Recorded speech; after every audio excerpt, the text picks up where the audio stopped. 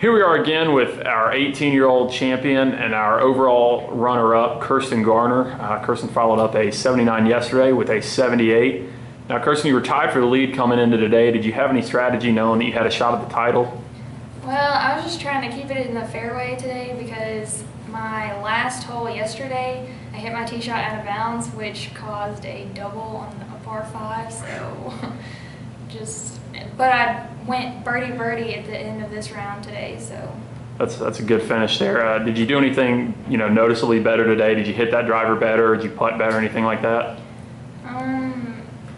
My driver was better today, but my approach shots were not that great, and I had to rely on getting up and down a lot, and it just didn't happen. Gotcha. So you said you finished birdie. Did you have any other hot stretches in there? Any other birdies or big holes that really helped you out? No, the only 2 birdies were the last ones, 8 and 9.